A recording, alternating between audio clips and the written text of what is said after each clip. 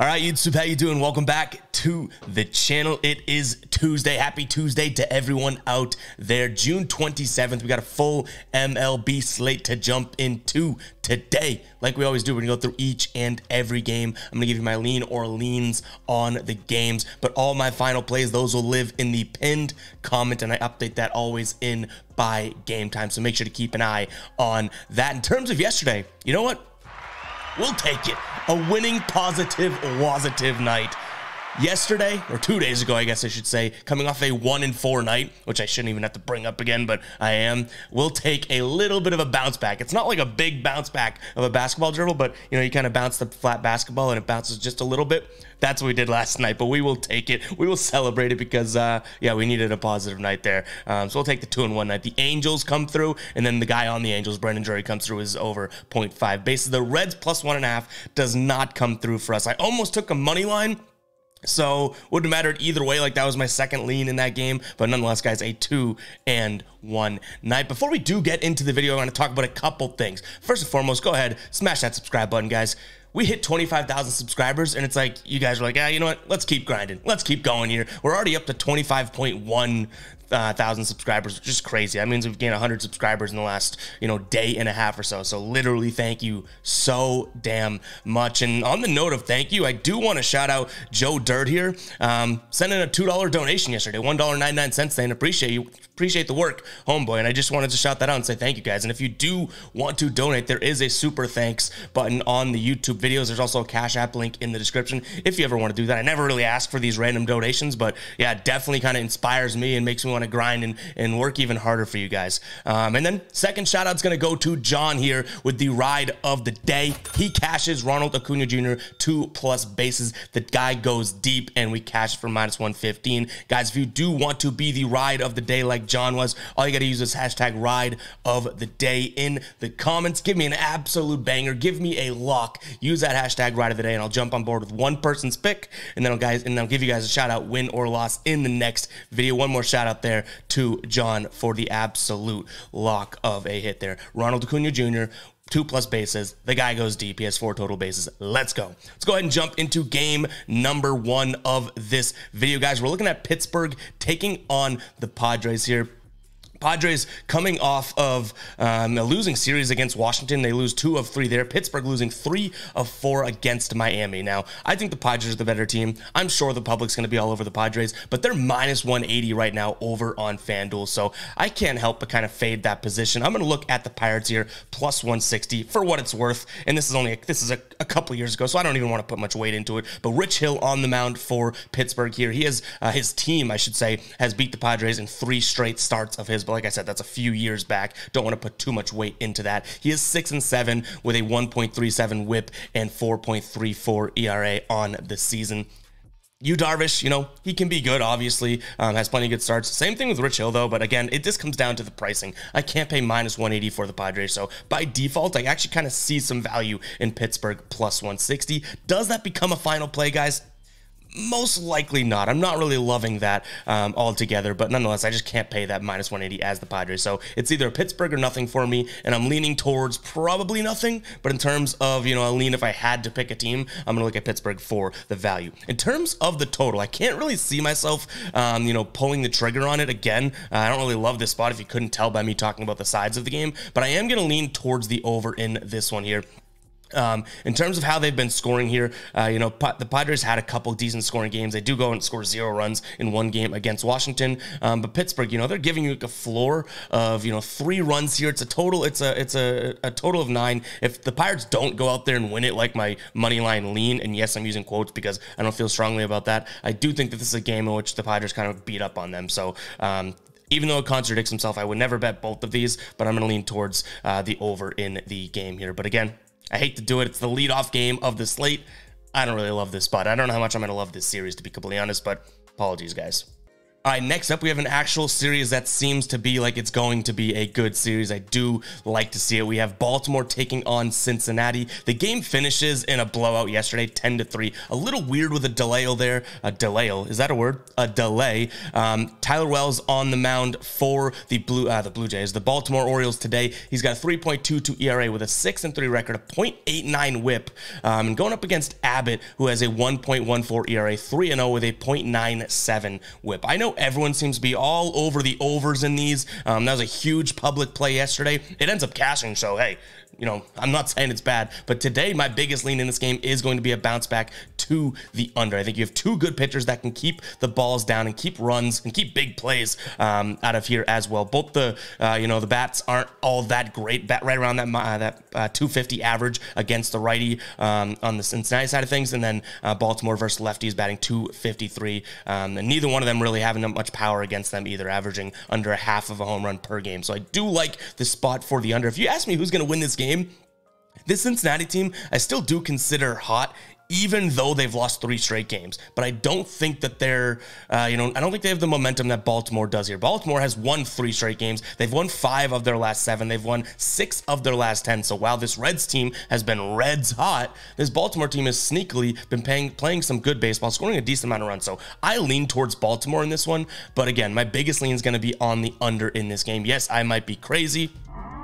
I think a lot of people love the offenses on both sides here, but I like the pitching today. Even though these aren't big names, these are guys that are not going to let many runners on base and not walk a lot of guys and that type of thing either. So I do lean towards the under. But back to the Reds thing. I do think that the Reds are still hot because they lose 2 of 3 against Atlanta. Atlanta's a damn good team. And then they lose to Baltimore yesterday. They were hanging in that game for what? Would they play 3 innings before it was delayed? They come back and never really looked. Baltimore comes back and never really looks back. So I don't think that this Reds team is, down in the dumps or their streak is over. No, I think they've kind of had a rough go of it since winning all those games in a row. So for what it's worth, I still do think the Reds are good. It wasn't just a flash in the pan, but I think this Baltimore team has them today. All right, Toronto taking on San Francisco. We do not know who's on the mound for Toronto here, so we don't have much of a lean or anything to look at. Walker's on the mound for San Francisco. He's 2-0 with a 1.37 WHIP and a 1.89 ERA. He is just an opener, so it kind of comes down to their bullpen. It's not really like the San Francisco bullpen is all that bad either, but nonetheless, guys, I do think that we're going to wait to see who's on the mound for Toronto to give a lean in this game as well as a total. So keep an eye on the pinned comment to see if anything comes up there. All right, guys, before we continue with this slate, I do want to talk to you guys about Daily Grind Fantasy. If you are not using Daily Grind Fantasy and you are playing Prize Picks, Jock Market, Thrive Fantasy, Underdog, No House Advantage, if you are on those apps and you do not use DGF here, guys, you are absolutely missing out and you're leaving value on the table. What it does is it looks at Prize Picks lines as well as all the other apps associated, right? Prize Picks lines as well as the Sportsbooks lines. First and foremost, identifies differences. For example, Rich Hill strikeout line is 4 on Prize Picks and is 4.5 on Sportsbooks. So there's value over there on taking the 4 on Prize Picks, because if he lands on 4, it pushes on Prize Picks but would lose on the Sportsbook. So that's the first thing. Secondarily, it looks at what all the odds are being offered for this pick over on the sportsbooks here. For example, Bryce Elder, average sportsbooks odds of -135. That means sportsbooks are juicing the under here, and sportsbooks, obviously a profitable, business long term. They know better than you and I on most accounts. So their odds are going to be juiced in the direction in which they think is most likely, and long term, that is actually going to be the most likely outcome. So it is a very useful tool, guys. There is a trial link in the description as well as the pinned comment, but 2 things that are great, guys. The difference in line, and then also the odds. If you go to a site like Jock Market that has incredible value on the daily, you can see you can also go ahead and piece together plus EV tickets for you right here. So we go a 5-man insured. All of these plays are, odds-wise, lines-wise, these are all susceptible and, profitable long-term. If you were to throw them into 5-man slips, you can literally build slips for you here. They have them all built out. So highly suggest you guys go check out DGF, Daily Grind Fantasy. Use the link in the description for a 3-day free trial. It is well worth it. I don't preach any tools on this channel that I do not use myself, and I sure as hell use that tool myself. So let's get back to the slate, but go check out DGF.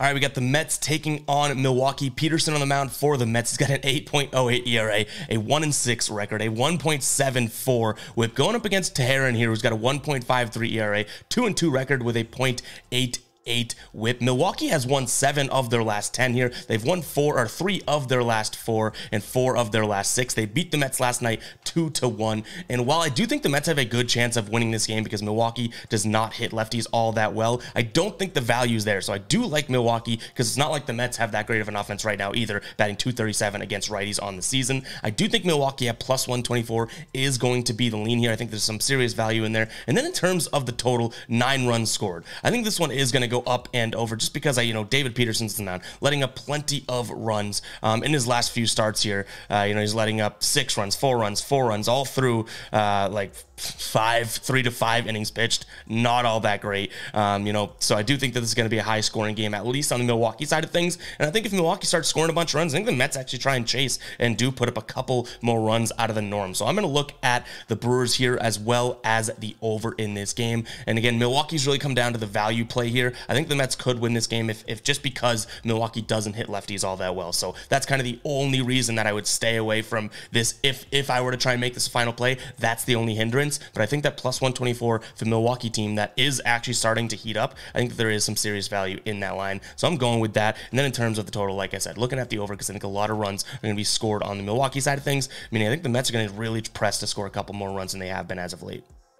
All right, next game up, we have the Red Sox taking on the Mariners. The Red Sox 9-1, dating back, 5 years against the Mariners here in their last 10. The Red Sox 6-4 in their last 10 straight up here, and then also the Mariners looking at a 7-3 record. But I don't really love the strength of schedule that they've had to go through. I do think the Red Sox had a little bit harder of a way, and for minus 112, I think the value is there today. Now, Sandy Alcantara is on the mound. He's the only, villain in this one for me that might keep this from being a final play, but nonetheless, Sandy Alcantara not having the best of seasons. A 5.08 ERA, 2-6 win-loss here with a 1.25 whip. He is starting to pitch deeper into games, which I want to give him credit for there, but nonetheless, not looking all that great from an earned runs perspective. Last 2 starts here, he's pitched 5 1/3 and 7 innings pitched, letting up 5 earned runs each time. They're not really loving that there. He just is getting out of innings. He's not throwing all that many pitches, but nonetheless, I do think the Red Sox can get to them today. We just have to rely on Garrett Whitlock, who has started to look better. He's got a 4.0 or 4.5 ERA. Last start against Minnesota, that was the extra innings game, kind of got batted around, but prior to that, he had a couple good starts in a row. So do I think the Marlins have the better pitcher today? Yes, but do I think the Red Sox can hang in there? Yes, they're batting .256 against righties on this season here, almost up there at 7 hits per game with a 322, I believe it was, on base percentage. So I do like to see the Red Sox against a righty. I think they get the better offense right now. I'm leaning towards them. I think there's some value in that one. And then in terms of the total, 9.5. I'm going to look at the under here. You have a Mariners team that's 4-6 to the over, so 6-4 to the under. And then the Red Sox have either, scored a bunch of runs or scored a few runs. But as of late, their last 5 games here, they're not giving you all that much offensive output. And I don't think they turn that around necessarily against Sandy Alcantara. So I think this is going to be, a 3-2 or a 4-2 type win for the Red Sox today. And we cash the under as well as the Red Sox in terms of leans. All right, Braves taking on Minnesota. Yesterday, Braves get the win 4-1. Braves are only favored at minus 148 on the money line today, and I like that spot. But I think I like even more is going to be the under. You have Elder on the mound for the Braves. He's got a 2.4 ERA with a 1.1 whip, 5-1 record, going up against Joe Ryan. Do we remember what Joe Ryan did in his last start, guys? Complete game against Red Sox, 3 hit them, 9 strikeouts, 0 earned runs. He's feeling it as well. I do like the spot for both pitchers, so under 9 is going to be my main lean in this game, but I like the Braves as well in this one. But like I said, the under is kind of where I'm all over it right now. I think that this is going to be a good spot for it. The only thing you have to worry about, and that's why I'm kind of leaning Braves money line too, is the Braves beat up on right-handed pitchers. So I do want to see, Joe Ryan go out there and continue the momentum to kind of refute that fact, because under 9 runs, we saw a 4-1 game yesterday between these two teams. You could still have, a 4-3 or a 5-3 game and cash the under here, and that's even more runs than I think will be scored in this game. So I like the under more than anything, but if you had to give me a side lean here, I would take the Braves as well. I think they're just a far better team. They've won 9 of their last 10 games here, and the only loss they have was against that red-hot Cincinnati team in Game 1 of their last series. All right, guys, another game in which we don't know who's starting for the home team here. We have the Cardinals. We do have odds now, plus 102 on the side of the money line for the Cardinals, and the total sitting at 8. I'm going to lean towards Houston regardless, I think, of who goes out there and pitches for the Cardinals here. Valdez on the mound for them, 7-5 with a 1 flat whip. He's pitching over 6 innings per game, and he's got a 2.2 ERA. We love to see that. And they're coming off of a win against the Dodgers there on Sunday Night Baseball. So I'm going to lean towards Houston, but again, I don't know if we locked in as a final play unless we know who is pitching for the Cardinals. I also like the over in this game as well, but again, keep an eye on the pin comment to see if we make those final plays, just due to the fact that we still have some question marks in this ball game. And another game, 2 back-to-back that we don't have a starter for. We don't know who's pitching for the Cubs in this one, and we don't have any totals here, but we do have the Cubs at plus 105 offered on one sportsbook, MGM, right now. I think that this is a decent spot for the Cubs. I think that, I don't know if I'm getting back to the, I'm betting the Cubs too much here, but they have won plenty of games as of late. They're kind of crushing it, and I do think that, an 8-2 record here in their last 10 is nothing to be shy about here, and 7-3 for the Philadelphia Phillies in their last 10 as well. But again, I lean towards what we have on the Cubs side of things, but I don't know if that I definitely want to know who is pitching for them. So keep an eye on the pin comment. Again, we don't have a total for this, but if it's anywhere around, I guess we could say anywhere around like 8.5 or maybe 9, I'm going to lean towards the under. But again, I hate to do it to you guys, but we are up early recording these videos. Sometimes we don't have full lines out for these games, so I truly do apologize for that. But nonetheless, like I said, I lead in Cubs just for the plus money value. All right, Texas taking on the Tigers. I want to give a shout out to Cab in the comments yesterday. We don't have a screenshot of the comment or anything, but he said, guys, beware. This is for yesterday's video. Guys, beware of Texas. They go out there and lose 7-2 yesterday. Obviously, they were heavily favored as well, which is crazy. They were minus almost 200 favorites. They go out there and get the loss. Now, do I think that happens again today? No. Martin Perez on the mound for them, but at minus 205 odds, I don't think that there's much value in taking them as an individual play. I could see the money line side of things for sure in a parlay, but nonetheless, I do look at Texas on this side. I would say there's some value, even odds for minus 1.5. All I'm saying is I think Texas bounces back in a big way. They have to. I don't think that they lose 2 straight against Detroit. And if they do, then it's like, okay, all hell's breaking loose. It's not like this Texas team has been all that great, right? In their last 10 games here. They're 5-5, but they've played a couple decent teams, so it's not all that, not all on them. But I do like the fact that we have Martin Perez here in a bounce back spot. Obviously starting to pitch way better too. 7-3 record, like I said, 1.45 whip. We'd like to see that a little bit down, but nonetheless, I lean towards the Rangers. I don't hate them on the run line either. That has like a decent chance to be a final play, but I also don't mind them in some sort of a money line parlay because I just cannot fathom the idea of them losing 2 in a row. And then we have them, we have the total here sitting at 9 runs. I went back and forth on this big time.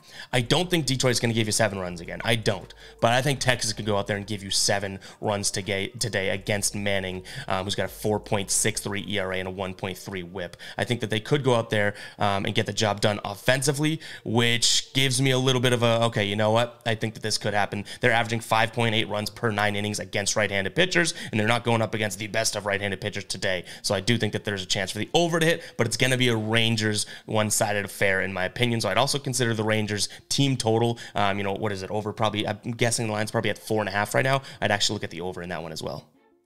All right, guys, it is Tuesday, so you know that means Taco Tuesday is going to be live over on Prize Picks, and I'm shouting this one out here because we just talked about the Daily Grind Optimizer, right? Taco Tuesday is the perfect time to capitalize on that. So sign up for Prize Picks. You can use the code GuyBoston or just use the link in the description or the pinned comment to get 100% of your first deposit match. But when that taco comes out, and if you don't know what the taco is, they discount a player's line. So if a pitcher has a 7.5 strikeout line, they discount it down to 5.5, and there's some really good value there, obviously, when they discount a line, right? A little promo square. You can take that taco, obviously take the more than, and then go right to the Daily Grind Optimizer and take the top play on the optimizer. It's mathematically a smart move, guys, and it's really, really a no-brainer. You get 3 times your money easily like that by using the optimizer and combining it with the Taco Tuesday promo. Go check out Prize Picks, guys, if you have not signed up yet. I'm sure you've heard boatloads about it. If I'm the first one, to get you to go do it, great, guys, because it helps me if you sign up too. So I'll be transparent about that. I do think that, Prize Picks is sort of the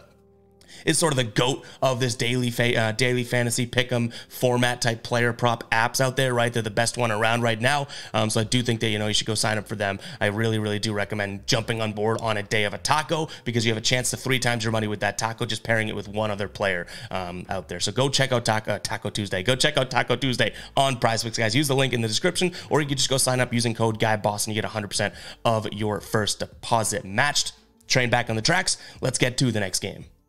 All right, we got Kansas City taking on Cleveland. Obviously, I'm going to lean towards Cleveland here, but I'll tell you what, and this might just be recency bias, which isn't the best thing to have as a sports bettor, but this Kansas City team has me kind of like scared to bet against them in a sense, because they've been beating some big teams and you kind of wake up looking like an idiot when you bet against them. So I do lean Guardians. I think that they obviously get the job done today. They don't have the best pitcher on the mound. Williams going out there. He's got a 6.35 ERA with a 1.24 whip. Very similar to Brady Singer on the side of the Royals here. But nonetheless, I do lean towards the Cleveland Guardians. But I actually can probably tell you guys right now, I don't think this becomes a final play, just because I'm a little worrisome about betting against the Royals and looking like an absolute idiot. Like, I don't think, at least as of late, there is this incredible value betting against the Royals right now. And I will say you got good value at minus 140 if you do like Cleveland. But maybe I'm just the, maybe I'm tucking them and screaming like a girl here, because I'm a little scared about what we got going on with those Royals team. I'm not saying they're good. I'm saying that it's like, as of late, any given moment, they're just winning a game randomly, taking 2 against Tampa Bay, like that type of BS. So,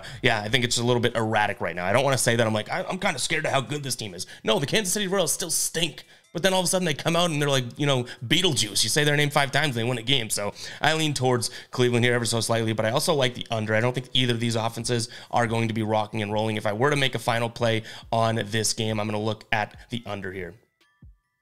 All right, Colorado taking on the Dodgers here. Total is sitting at 12 runs. That's the only thing I'm looking at. I'm going to lean towards the under here. In their last 10 games here, they've hit the under 7 times out of that last 10. And when Colorado is at home here, last series, which was last year, that under hit 3 straight times. Again, I don't buy into the altitude thing unless 2 offenses are absolutely cooking. And we really haven't seen that out of the Dodgers as of late. And we sure as hell haven't seen that out of the Rockies. So I do look at the under. If that goes out there and proves me wrong, then okay, fine. But I don't think that it's worth being like, okay, the altitude's so high, let's lock it in. No, this team is not, hitting a bunch of overs like you'd imagine they would be in the altitude. And then in terms of a side, Dodgers minus 295. I think that's a parlay play. I don't think the Rockies win this game. I think the Dodgers do. They have Clayton Kershaw on the mound here, 9-4 with a 1.1 whip and a 2.7 ERA. Don't need to tell you much about him though, obviously, but I do think that this is a good spot for them to kind of bounce back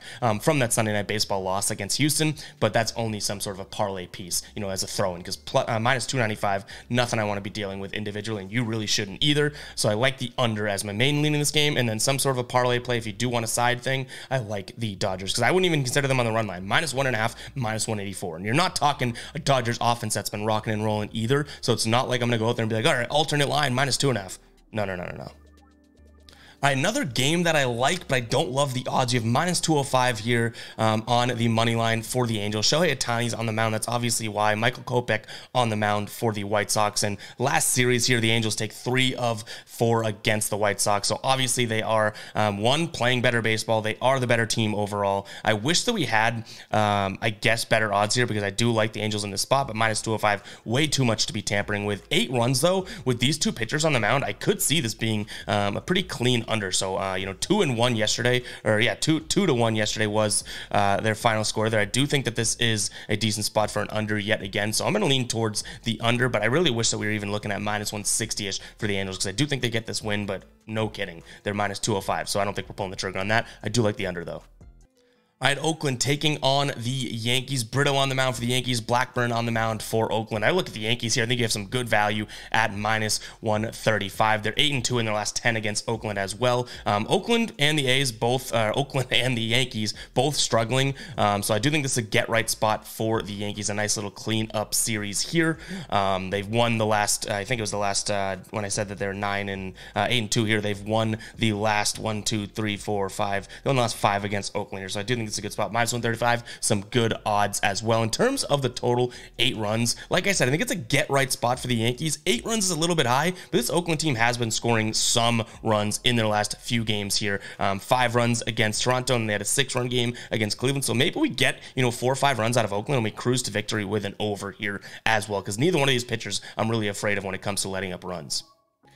All right, this one is interesting to me, and I'll admit that. Zach Gallen and the Diamondbacks taking on the Rays here, and the Rays are actually underdogs at plus 105. Now, both of these teams bat righties really well. Bradley on the mound for the Tampa Bay Rays. Even though Zach Gallen's out there, and he's having a great year, 2.84 ERA, 9-2 record with a 1.09 whip here, averaging 6 innings pitched. I think the way that these two teams bat righties, I'm going to lean towards the over. Now, unfortunately, we've seen an inconsistent as all hell Tampa Bay team, but this Diamondbacks team has actually been very consistent in their last 7 games or so. They're scoring 5 to 7 runs on average. I like that spot for them. I think they can go out there and score well against Bradley as well. So I'm going to lean towards the over 8.5 runs in this one. And I think I'm going to consider Tampa Bay on the money line here at plus 105. They're just too good for you to give me, right? To give me a plus money on them just because they're playing bad baseball and they have the worst pitcher in this matchup. So I'm going to lean towards Tampa Bay, but I also really do like the over. And also there could be a chance of a home run hit in this game. Both these teams bat righties, like I said, really well. Tampa Bay is actually averaging 1.2 home runs per game against, righties, which is obviously, they have a great offense, which is just rare to see a team average over a home run per game against the side. So I like Tampa Bay here, but I also really do like the over. That could be a final play. Keep an eye on the pinned comment, guys. All right, Nationals taking on the Seattle Mariners here. Yesterday, it looked like the Nationals actually could have won that game. And I know we leaned Nationals yesterday. No way I was going to pull the trigger on them final play-wise. But they actually looked like they could have won that game. They ended up losing 8-4. So if you look at the final score, you're like, yeah, they weren't even close. But I do... And in the end in the slate on a psycho alert alarm, I do lean towards the Nationals again today just because of the plus 200 odds on the money line. Seattle has, even though I was like Team Seattle like 3 videos ago, still way too inconsistent for me. I thought they were going to kind of turn the corner, then they lose the last 2 against Baltimore, and I'm like, I'm off the Seattle train, right? So I thought they were going to be more consistent. I got to see a few wins strung together before I can take them in even a parlay at minus 225 or even on the run line at minus 1.5. So I lean towards them. Irvin on the mound for Washington, on the mound for Seattle here, guys. I lean towards the under as well in this one. Not that I'm really hyping up these two pitchers, but I do think that, 8-4, I don't think we have a high scoring game 2 games in a row with these two offenses. So I lean towards Washington, which is crazy. And then I also take a peek at the under. Guys, that is all I have for you guys on today's slate. Hope you guys did enjoy. If you did, hit that like button, hit that subscribe button as well. We'll catch you guys in the next video. All right. Peace out.